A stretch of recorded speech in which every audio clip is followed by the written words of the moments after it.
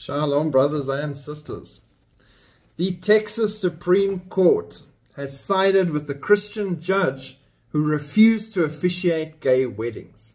The Supreme Court of Texas ruled Friday in favor of Diane Hensley, a justice of the peace in Waco, reprimanded for not performing same-sex weddings, reinstating her lawsuit against the State Commission on Judicial Conduct.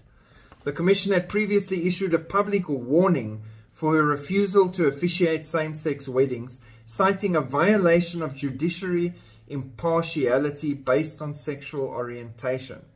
To ensure McLennan County residents can access low-cost wedding ceremonies after the U.S. Supreme Court made same-sex marriage a national right in 2015, Hensley invested extensive time and resources to compile a referral list of alternative local wedding officiants, according to First Liberty Institute. So basically what they're saying is they've got proof that when this law went into effect, she compiled a list of places that they can go that will allow that and officiate that. So here are alternative options for you to go get your same-sex wedding if you're faced with someone who cannot do it due to faith reasons, like herself.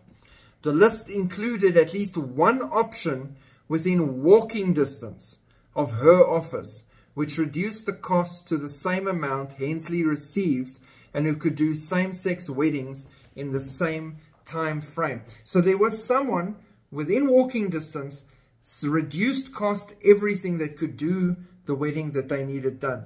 But they insisted to go to the believer and to challenge her faith and put her in a position to say, no, I'm not going to do it, and then she's in trouble with the law.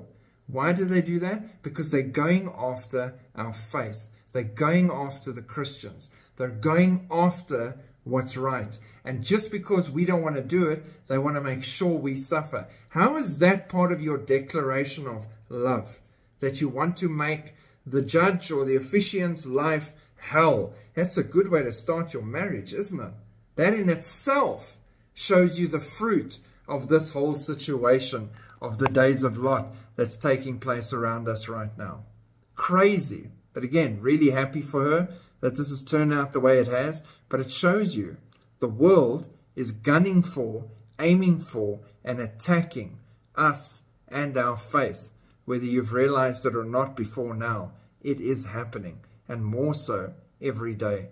Pray for everyone in the firing line and all of those that have experienced or are experiencing it firsthand.